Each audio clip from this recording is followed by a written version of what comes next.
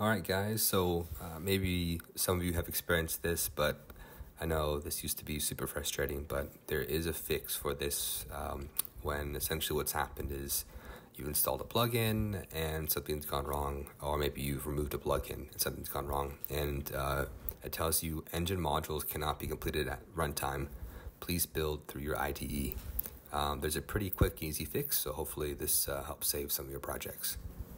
So first thing first is open up Notepad, and then once you open up Notepad and start to go through your file browser, make sure you select all files and then double click onto the Unreal project.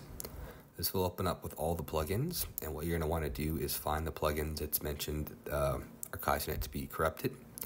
And once you find those, you can simply just delete them. And once you delete them and close Notepad, you should be good to go and reopen the project and boom, back in. And that's it.